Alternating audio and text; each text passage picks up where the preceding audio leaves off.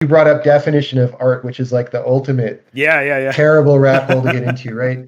And but the reason, though, I think this is important to the conversation because you did bring up this idea that people have about you can't judge things objectively, right? And like that is just one of the biggest mistakes that modern Western culture has made, like across the whole culture, that's had like incredible ramifications, right?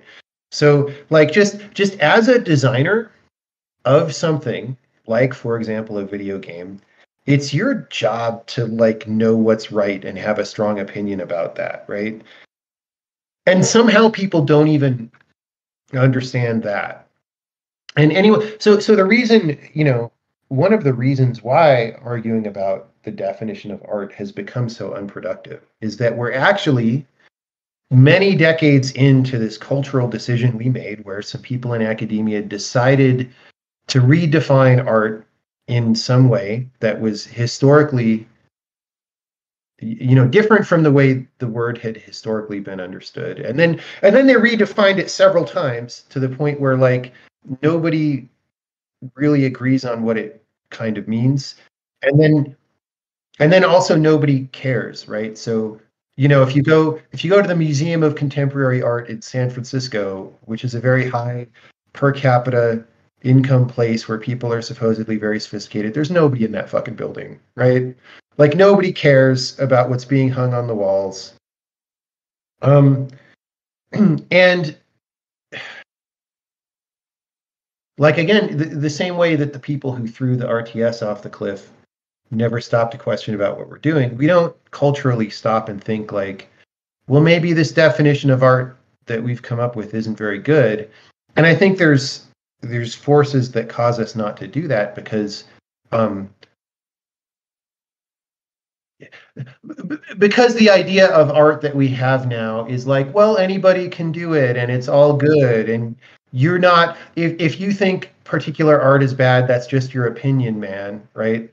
And like all these things are a little bit true, but the problem is we assume they're 100% true, which leads to a devalued definition of the thing.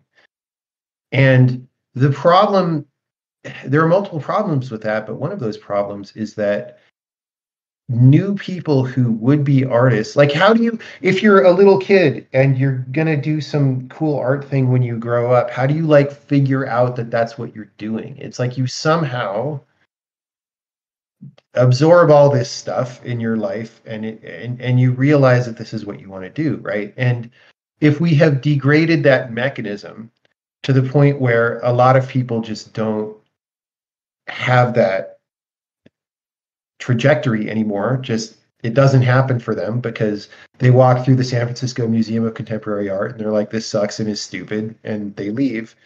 um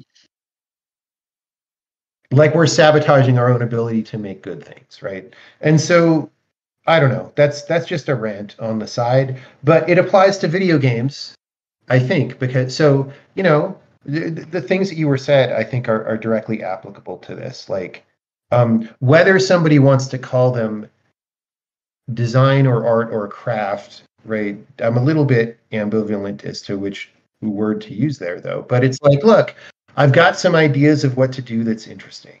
They're different from what has been done and what people are currently doing, and like let's try doing this thing. That's like the lifeblood of actual creativity in a like let's just say in games, for example, right? That's like what keeps games alive, and we don't seem to appreciate that enough, and there just don't seem to be enough people doing it anymore, which is kind of scary. Like back in 2008, 2009, 2010, when like indie games were kind of blowing up again as a thing because we got so much more distribution, Steam and all these places, Xbox Live and all that.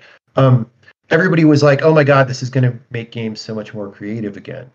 And like, well, fast forward 12 years and they're not really that much more creative. Like, everybody's just sort of still doing the same stuff. And it's a little bit of a bummer. Like, why? Why are we so bad at like doing new and interesting things? I don't know.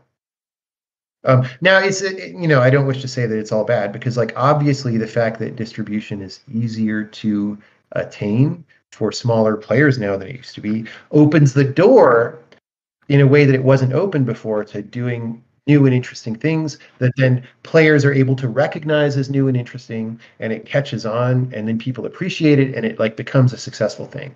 Like that is possible now in a way that it wasn't really for a while. Although honestly, the period during which it wasn't possible is kind of short. Um,